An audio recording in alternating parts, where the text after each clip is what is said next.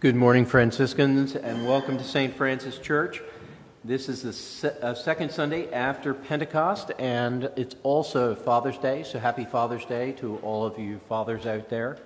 And it's also Juneteenth Day, so happy Juneteenth for those of you who have recently or long found out about this holiday. I want to let you know some things that are going on in the life of the parish. We have a really wonderful old friend named Bill Meyer who died this past year.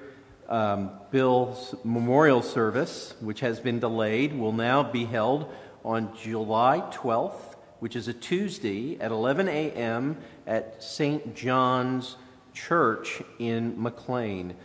Bill was the rector of that church, and in his time as on staff at that church, he helped to found St. Francis. I know he has many friends, so they're going to honor Bill on that day.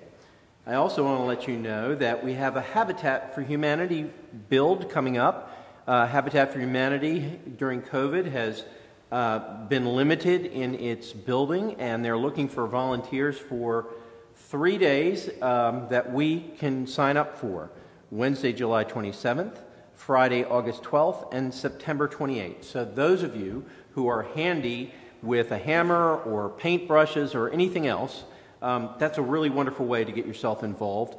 If you have any questions about that, Phil Pfeiffer, who is on our outreach committee, a member of this parish, has his email listed in this announcement sheet, and you can contact Phil to ask about what you need to do. I know the people of Habitat are always gracious in welcoming people who wish to work.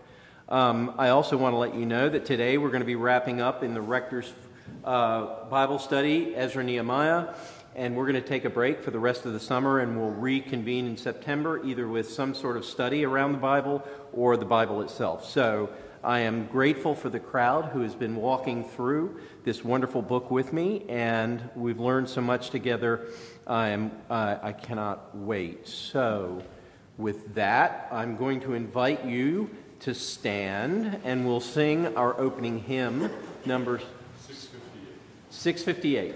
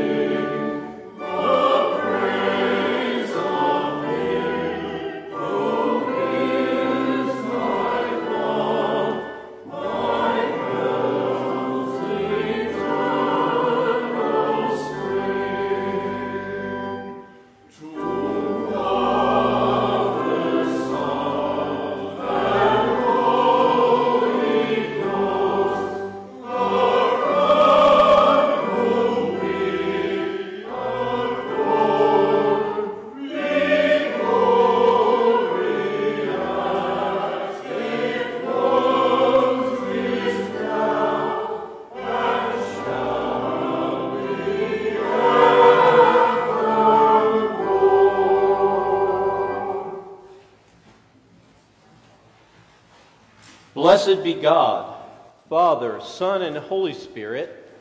And blessed be his kingdom, now and forever. Amen.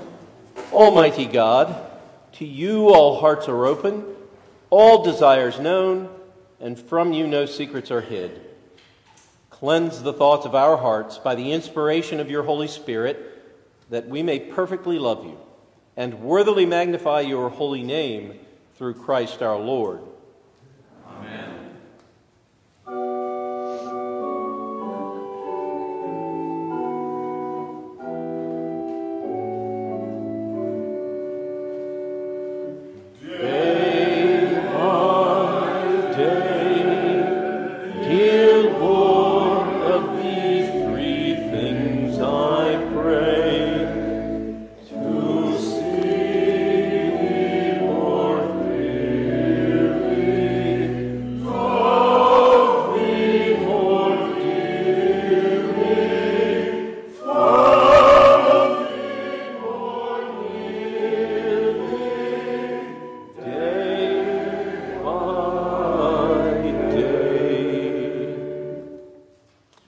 Be with you. And also with you. Let us pray. O Lord, make us have perpetual love and reverence for your holy name, for you never fail to help and govern those whom you have set upon the sure foundation of your loving kindness. Through Jesus Christ our Lord, who lives and reigns with you and the Holy Spirit, one God, forever and ever. Amen.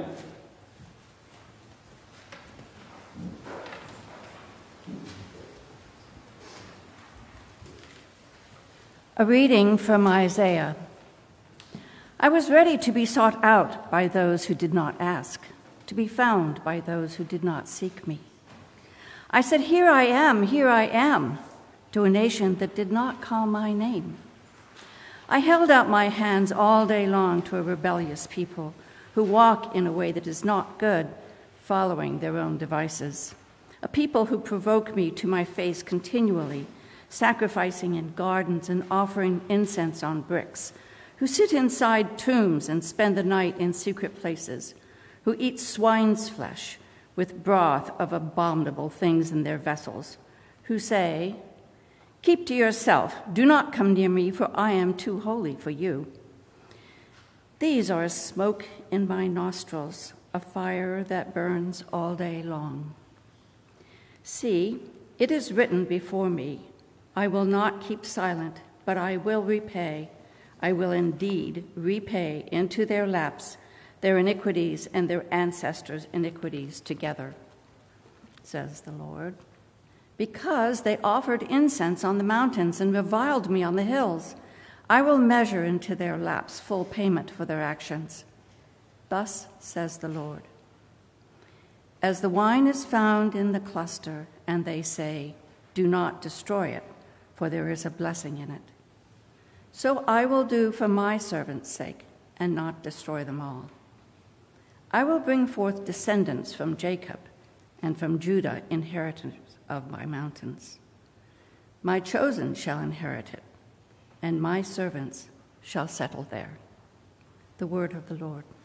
Thanks be to God.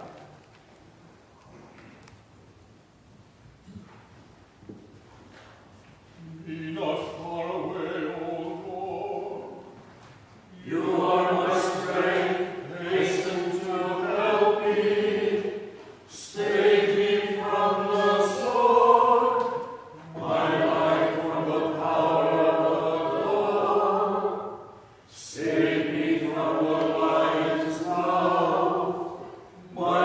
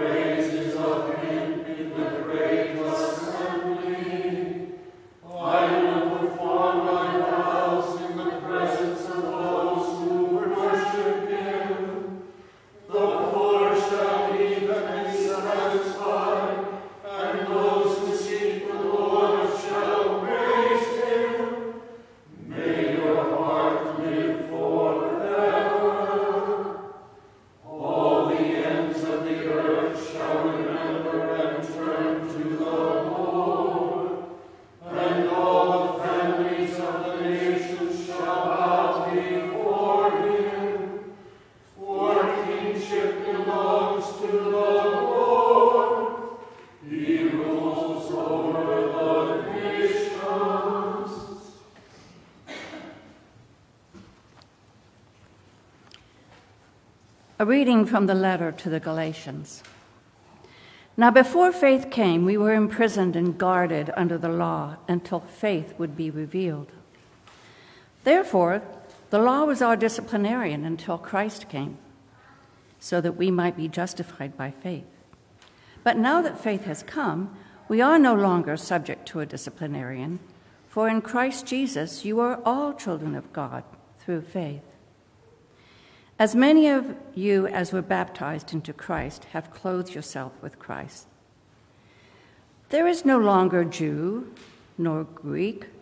There is no longer slave or free. There is no longer male and female. For all of you are one in Christ Jesus. And if you belong to Christ, then you are Abraham's offspring, heirs according to the promise. The word of the Lord. Thanks be to God. Our sequence today is 679. 679.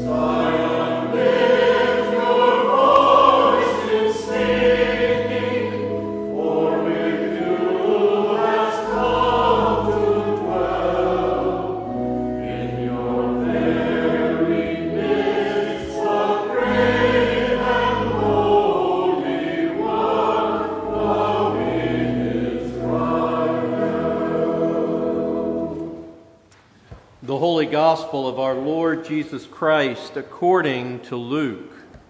Glory to you, Lord Christ. Jesus and his disciples arrived at the country of the Gerasenes, which is opposite Galilee. As he stepped out on the land, a man of the city who had demons met him. For a long time he had worn no clothes and did not live in a house but in the tombs. When he saw Jesus, he fell down before him and shouted at the top of his voice, "What have you to do with me, Jesus, Son of the Most High? I beg you, do not torment me." For Jesus had commanded the unclean spirit to come out of the man. For many times it had seized him. He was kept under guard and bound with chains and shackles. But he would break the bonds and be driven by the demon into the wilds. Jesus then asked him, "What is your name?" He said, "Legion," for many demons had entered him. They begged him not to order them to go back into the abyss. Now there on the hillside, a large herd of swine was feeding, and the demons begged Jesus to let them enter these. So he gave them permission. Then the demons came out of the man and entered the swine, and the herd rushed down the steep bank into the lake and was drowned. When the swineherds saw what had happened, they ran off and told it in the city and in the country. Then people came out to see what had happened, and when they came to Jesus, they found the man from whom the demons had gone, sitting at the feet of Jesus, clothed and in his right mind. And they were afraid. Those who had seen it told them how the one who had been possessed by demons had been healed. Then all the people of the surrounding country of the Gerasenes asked Jesus to leave them, for they were seized with great fear. So he got into the boat and returned. The man from whom the demons had gone begged that he might be with him, but Jesus sent him away, saying, "Return to your home and declare how much God has done for you." So he went away, proclaiming throughout the city how much Jesus had done for him. The Gospel of the Lord. Praise to you, Lord Christ.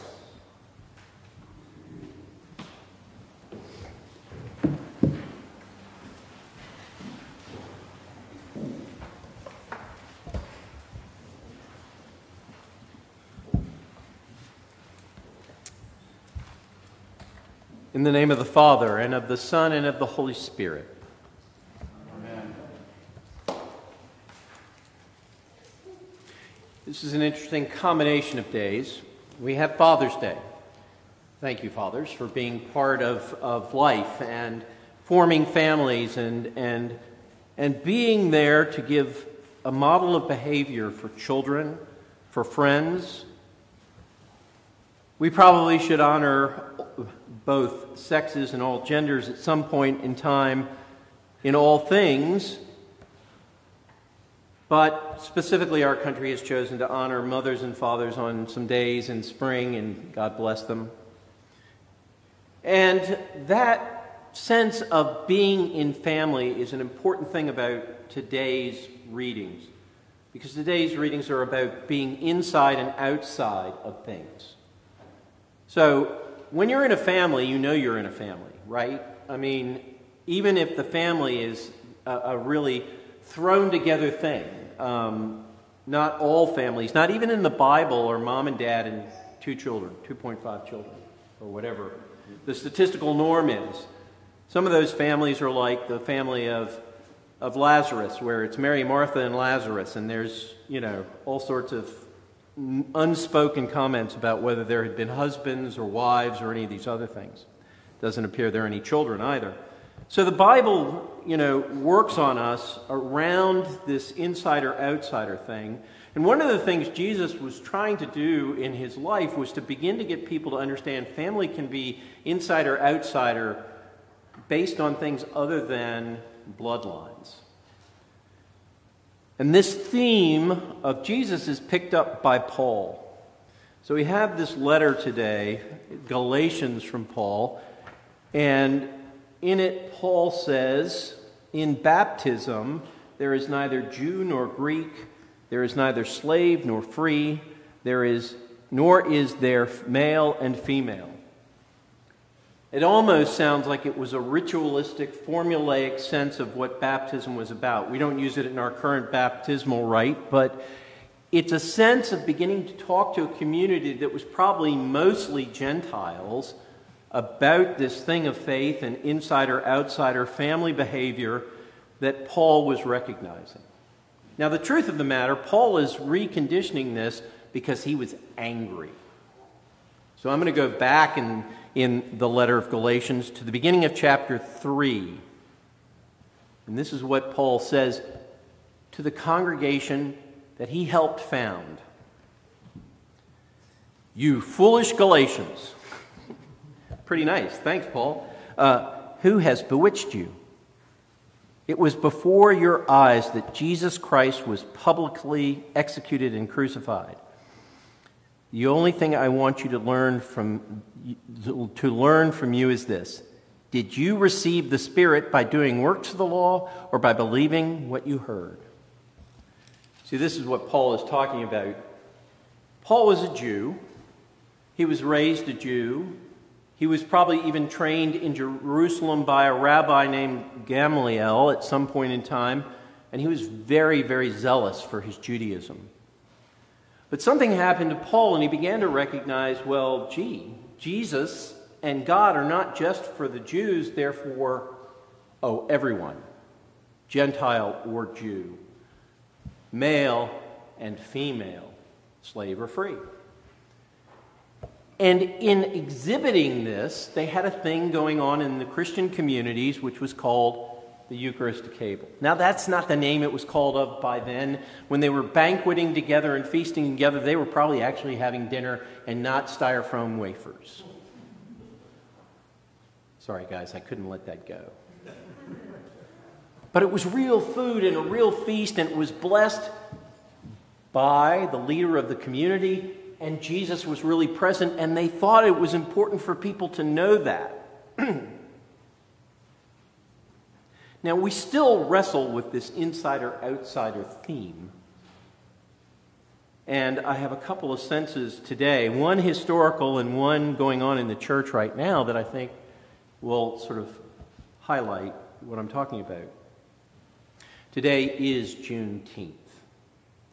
For those of you who have only recently learned about Juneteenth, it was a day that was recognized, believe it or not, on the secular calendar in Texas, for a long time. I remember that when I was first starting in banking, I was living in Texas. I lived there for 3 years, and that's when I found out about Juneteenth. Now, being a good Virginian, born and reared in the Commonwealth, I didn't know anything about Juneteenth. We had enough holidays in Virginia. You know, there was Robert E. Lee's birthday. Oh, yeah, and enough icons to go around, from George Washington to Thomas Jefferson to James Madison and James Monroe. And I say that both as somebody who revered all of that history growing up, and as an adult has come to understand that it all isn't perfect. When I first found out about Juneteenth, I had some colleagues, all of whom were white, who told me that there was going to be a big celebration on June 19th, primarily in the African American community of the state of Texas. And not knowing that particular part of the history, said, "What's this all about?" And they told me. On June 19th in 1865, something like this would be 2 months after the April 16th surrender of the Confederates. Actually, it was probably a week before, but long about there, in the assassination of Abraham Lincoln, which occurred, that the military representative for the occupying forces in Texas read the Emancipation Proclamation out in Galveston, Texas. Therefore, the Emancipation Proclamation was now proclaimed to some of the westernmost parts of the slave-holding territories. These are the last slaves who found out about it, and they were released from bondage as a result. And this was a time for celebration.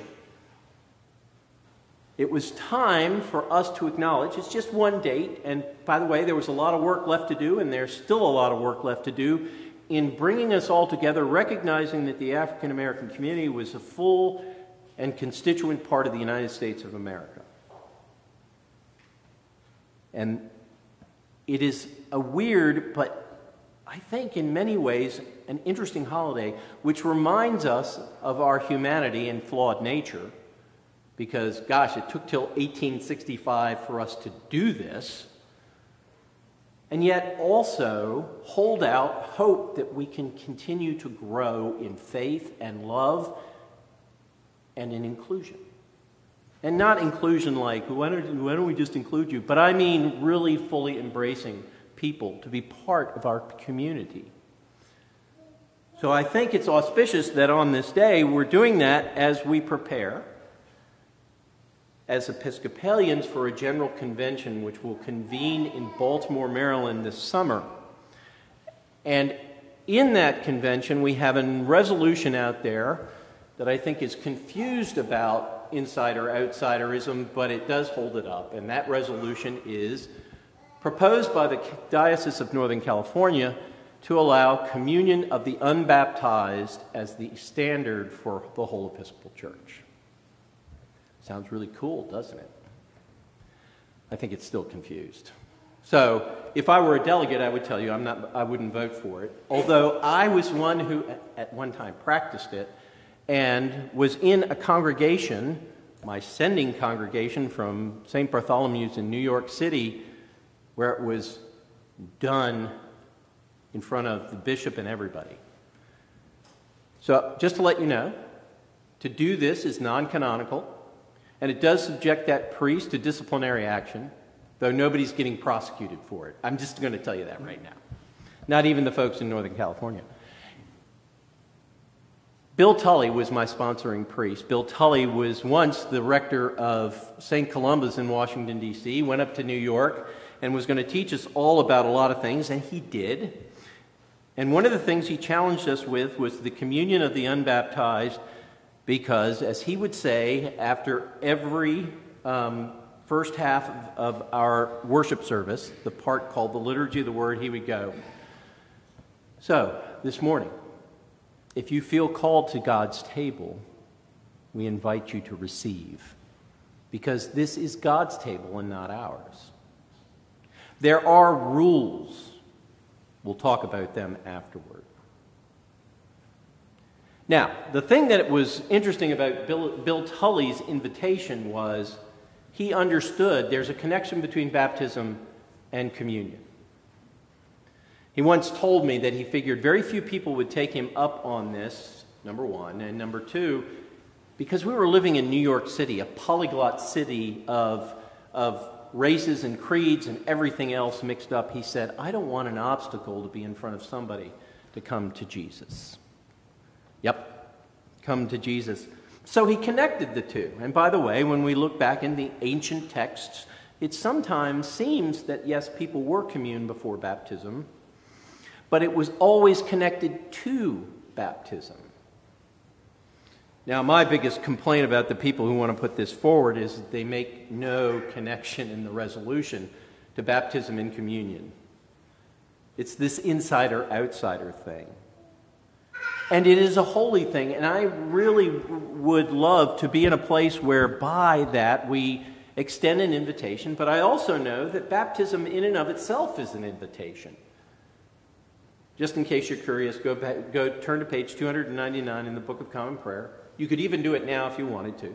And you can look through it. People are invited to be present with God through the water and the Holy Spirit. It's our invitation sign to be handed out to people to say, come on in. And by expressing your faith through Jesus, you are part of God's kingdom. I see people are even taking me up. Way to go. It's really good.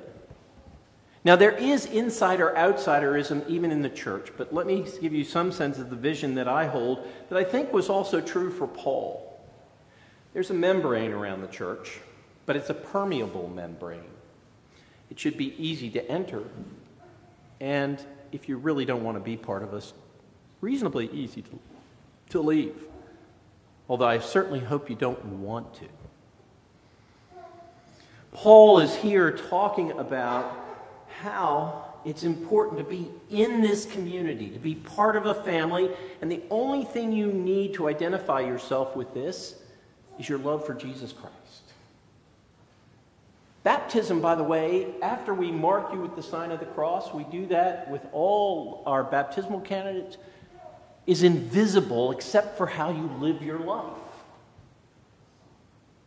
There's no circumcision defined. There are no food laws that we absolutely require.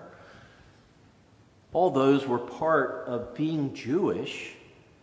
And Paul recognized the importance of those marks of Judaism as well. He wasn't trying to simply eliminate them. He was trying to express the fullness of God's love by knowing that there's a whole group of nations out there who never were part of the Jewish community who are now being bound to God in love and faith through baptism, not through having to go in a retrograde fashion to adopting the Jewish customs. By the way, God bless Jews who follow Jesus, who continue to follow their custom. God bless Jews who are still Jewish and follow their customs, and God bless Jews who aren't really sure about whether or not this makes sense anymore or not. So know this, that if you're in the Episcopal Church, really the mark of inclusion starts with baptism. And if you're not baptized, talk to me. We'll get this done. We have an altar call every week. It is communion. That was the other reason Bill thought communion should be open.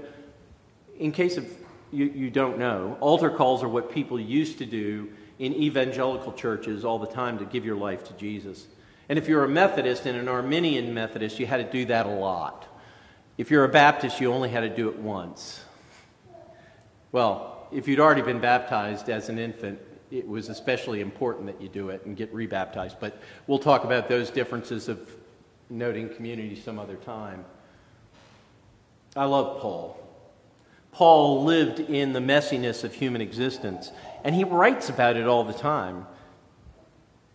Here's what I would tell you. God's goal would be to get everybody in that membrane. That the whole world would be devoted to love through Jesus. God isn't working to impose it, He's working to invite it. God works through wooing more than crushing. Yeah, we can talk about the difference between the Old and New Testament. I get it.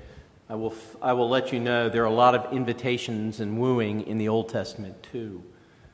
This is the way of God, and this is the way of life.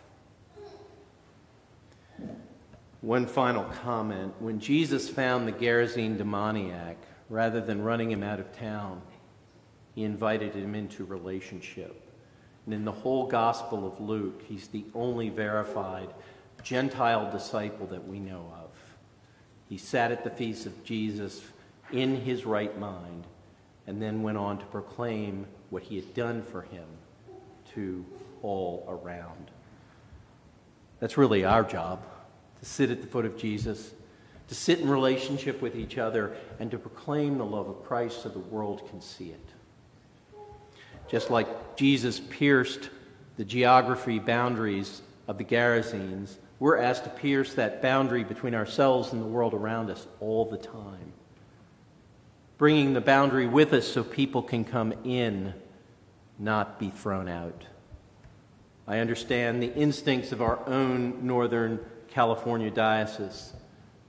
They want people to hear the love of God, and I commend them for it. And we will still continue to practice the ancient ways here. But no, the invitation stands. Our membrane is permeable, and I invite you to come on in.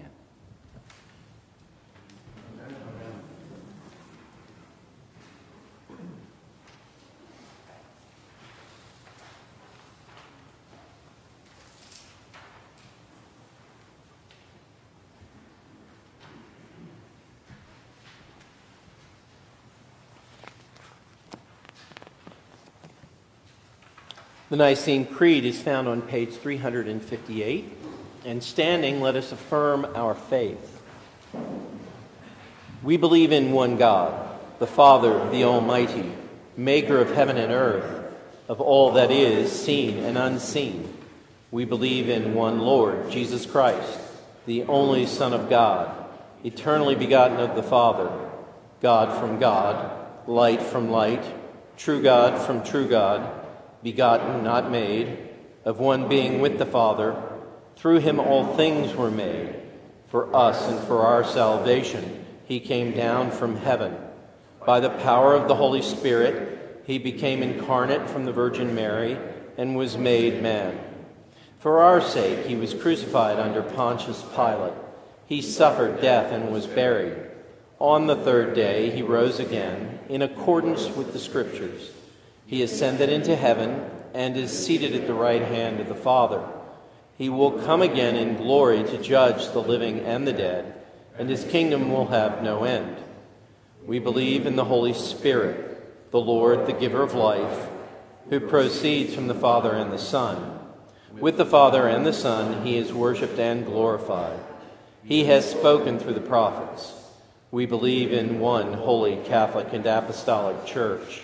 We acknowledge one baptism for the forgiveness of sins.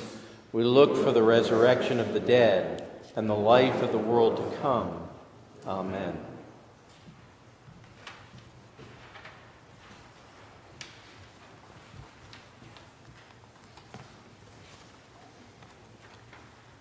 With all our heart and with all our mind, let us pray to the Lord, saying, Lord, have mercy.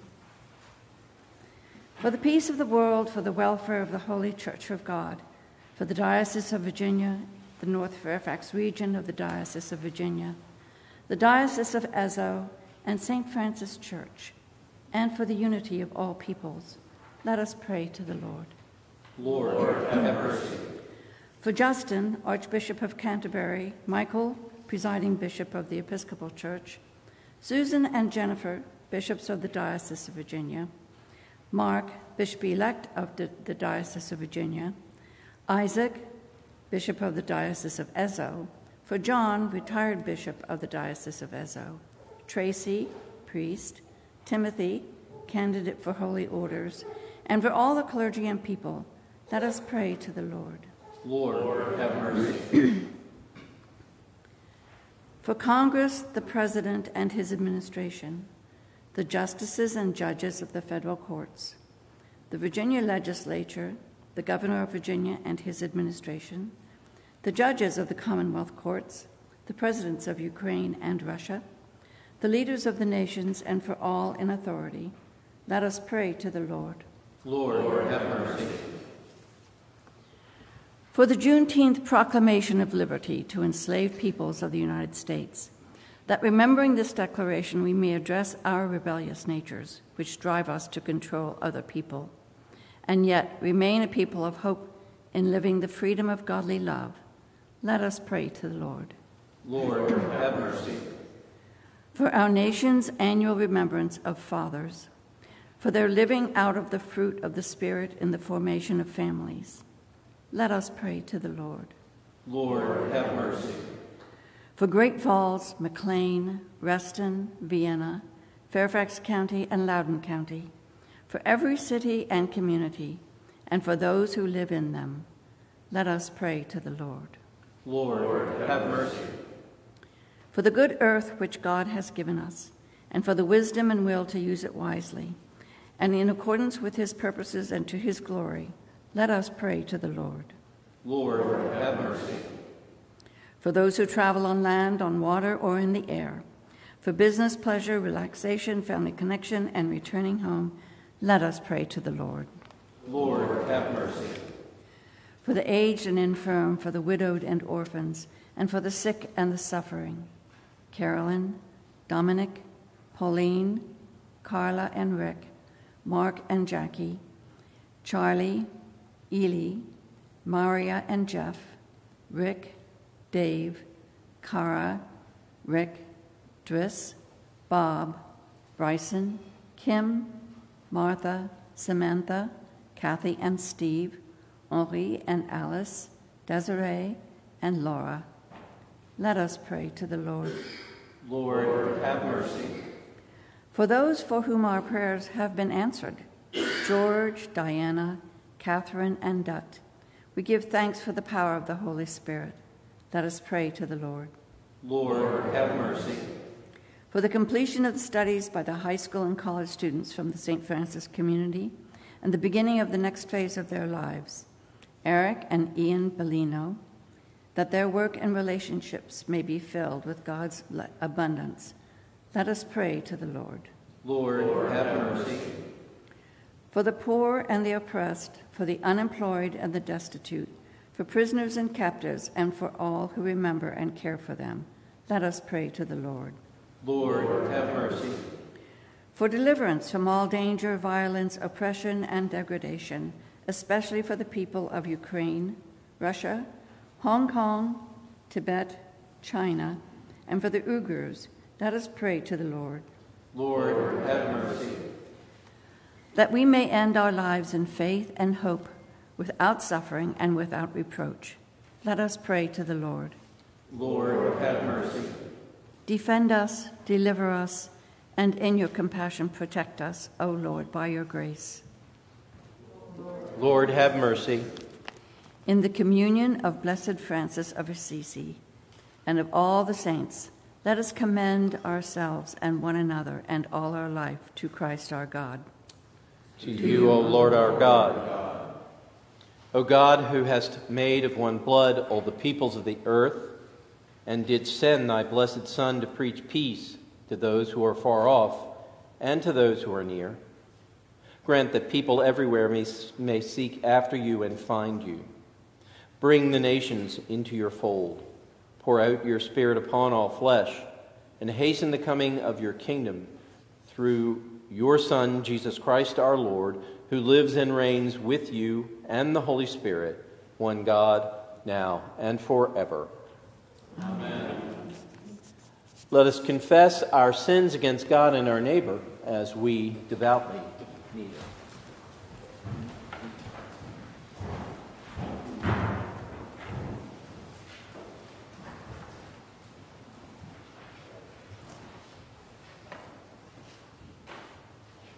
Most merciful God, we confess that we have sinned against you in thought, word, and deed, by what we have done and by what we have left undone. We have not loved you with our whole heart. We have not loved our neighbors as ourselves. We are truly sorry and we humbly repent. For the sake of your Son, Jesus Christ, have mercy on us and forgive us, that we may delight in your will and walk in your ways, for the glory of your name. Amen. Almighty God, have mercy on you, forgive you all your sins through our Lord Jesus Christ, strengthen you in all goodness, and by the power of the Holy Spirit, keep you in eternal life. Amen. Invite you all to stay.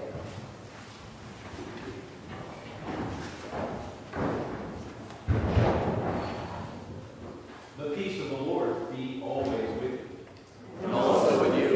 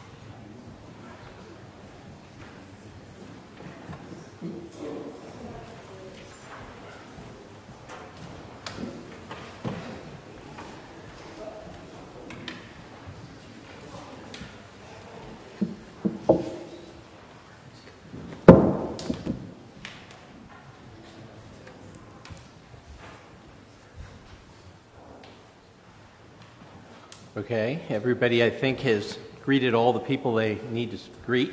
It's great to see you. We don't have a second announcement here right now. I'm just going to let you know we will have communion. The way we're working it right now is the ushers will direct you when to come forward. When you come forward, I'll be standing in the middle there, and we're going to receive standing up. So come forward, and I'll put blessed bread and offer you the wine. The wine will be on the right-hand side, unless I can... No, are you able to do wine this morning, or are you singing? So we've got 2 wine stations. They'll be here on the other side. When you take in communion, you go to the cup. You don't have to take the cup, but if you want to take the cup, please drink. Don't intinct. It works well that way. And if you're not going to receive, you can just walk on by and go back to your seat. Know that if you've received in the bread or the wine, you've received both. So that's the way it works in the church. And and if you are a gluten-free person, put your right hand on top of your left hand. We have gluten-free wafers for those of you who knew gluten-free, and we will commune you from the table. So thank you very much. And now, as the choir offers an anthem, we will set the table and prepare to receive you. And with that, I invite you to walk in love as Christ loved us and gave himself for us, an offering and sacrifice to God.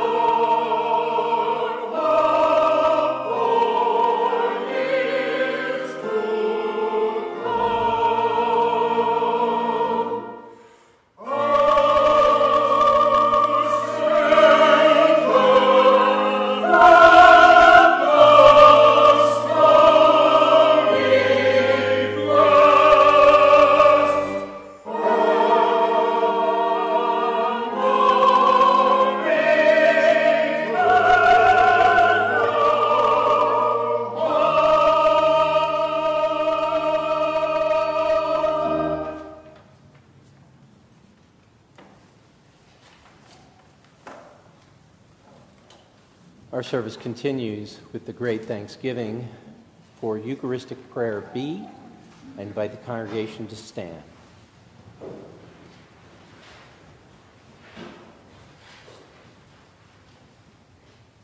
The Lord be with you. And also with you. Lift up your hearts. We lift them to the Lord. Let us give thanks to the Lord our God. It is right to give him thanks and praise. It is right and a good and joyful thing, always and everywhere to give thanks to you, Father Almighty, Creator of heaven and earth. For by water and the Holy Spirit you have made us a new people in Jesus Christ our Lord, to show forth your glory in all the world. Therefore we praise you, joining our voices with angels and archangels, and with all the company of heaven, who forever sing this hymn to proclaim the glory of your name.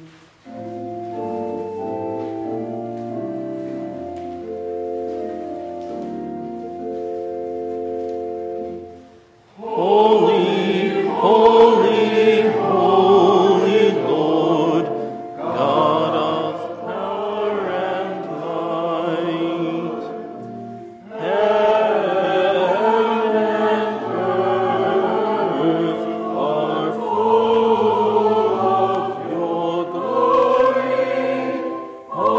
Hosanna in the highest. Hosanna in the highest. Blessed is he who comes in the name of the Lord. Hosanna in the highest. Hosanna in the highest. We give thanks to you, O God, for the goodness and love which you have made known to us in creation, in the calling of Israel to be your people, in your word spoken through the prophets, and above all in the Word made flesh, Jesus your Son. For in these last days you sent him to be incarnate from the Virgin Mary, to be the Savior and Redeemer of the world. In him you have delivered us from evil and made us worthy to stand before you. In him you have brought us out of error into truth, out of sin into righteousness, out of death into life. On the night before he died for us, our Lord Jesus Christ took bread, and when he had given thanks to you, he broke it and gave it to his disciples and said, "Take, eat. This is my body, which is given for you. Do this in remembrance of me." After supper, he took the cup of wine, and when he had given thanks, he gave it to them and said, "Drink this, all of you. This is my blood of the new covenant, which is shed for you and for many for the forgiveness of sins. Whenever you drink it, do this for the remembrance of me. Therefore, according to his command, O Father, we remember his death, we proclaim his resurrection, we await his coming in glory, and we offer our sacrifice of praise and thanksgiving to you, O Lord of all, presenting to you from your creation this bread and this wine. We pray you, gracious God, to send your Holy Spirit upon these gifts, that they may be the sacrament of the body of Christ and his blood of the new covenant. Unite us to your Son in his sacrifice, that we may be acceptable through him, being sanctified by the Holy Spirit. In the fullness of time, put all things in subjection under your Christ, and bring us to that heavenly country where, with Blessed Francis of Assisi and all your saints, we may enter the everlasting heritage of your sons and daughters. Through Jesus Christ our Lord, the firstborn of all creation, the head of the church and the author of our salvation. By him and with him and in him, in the unity of the Holy Spirit, all honor and glory is yours, Almighty Father, now and forever. Amen. And now, as our Savior Christ has taught us, we are bold to say, Our Father, who art in heaven, hallowed be thy name. Thy kingdom come, thy will be done, on earth as it is in heaven. Give us this day our daily bread, and forgive us our trespasses, as we forgive those who trespass against us. And lead us not into temptation, but deliver us from evil.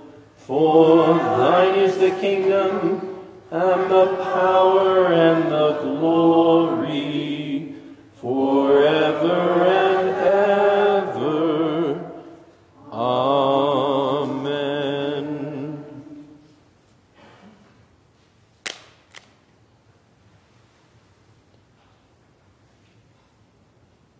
Christ our Passover is sacrificed for us.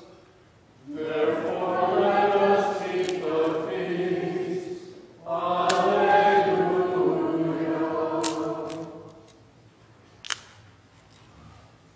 The gifts of God for the people of God, take them in remembrance that Christ died for you, and feed on him in your hearts by faith with thanksgiving.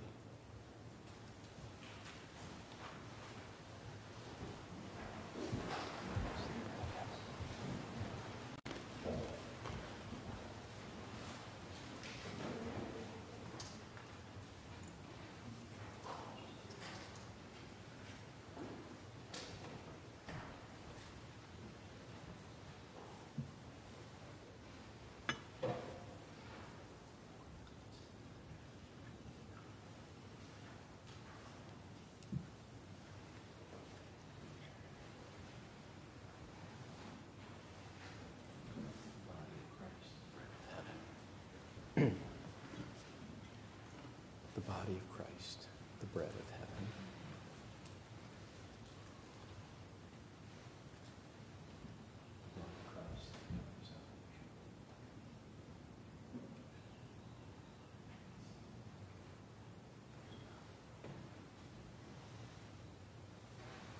The blood of Christ, the cup of salvation.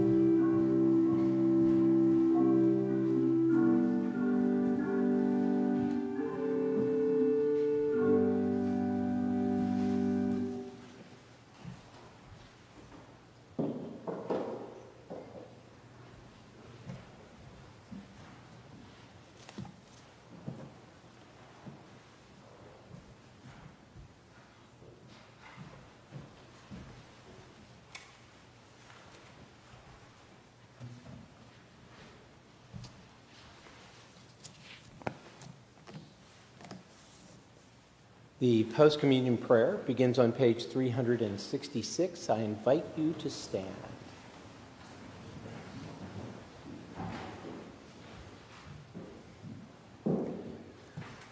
Let us pray. Almighty and ever-living God, we thank you for feeding us with the spiritual food of the most precious body and blood of your Son, our Savior, Jesus Christ, and for assuring us in these holy mysteries that we are living members of the body of your Son and heirs of your eternal kingdom. And now, Father, send us out to do the work you have given us to do, to love and serve you as faithful witnesses of Christ our Lord. To him, to you, and to the Holy Spirit be honor and glory now and forever. Amen. Thus says the Lord, who created you, O Jacob, who formed you, O Israel, do not fear, for I have redeemed you. I have called you by name, you are mine. For I am the Lord your God, the Holy One of Israel, your Savior. And the blessing of God Almighty, the Father, the Son, and the Holy Spirit be among you and remain with you forever. Amen. Our final hymn is 388, verses 1, 2, and 3.